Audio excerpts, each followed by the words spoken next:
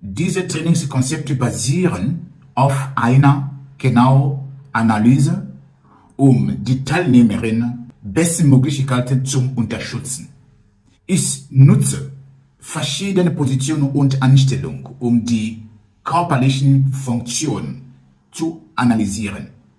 Dazu beziehe ich die Rückmeldung der Teilnehmerin mit an.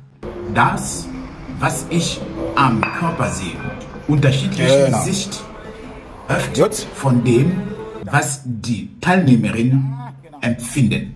Deshalb diskutiert und analysierten wir während des Trainings gemeinsam. Wir sprechen über ihre Wahrnehmung. Stopp. Habt ihr Unterschied? Ja.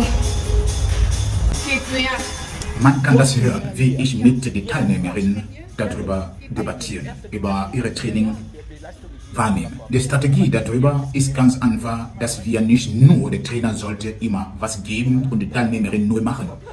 Das ist von beiden sehr konstruktiv. Man kann mit unterschiedlichen Positionierungen, Einstellungen, dass jemand auch andere Muskelgruppen anzuspricht, um die Übung gezielt anzupassen und so optimale Ergebnisse zu erreichen. Ist es wichtig, während des Trainings mit den Teilnehmerinnen zu sprechen und aufmerksam zuzuhören, um möglichen Fehler zu erkennen. Die Haltung oder Positionierung muss den entsprechenden korrigiert werden, damit die Übung der richtigen Bereiche anspricht.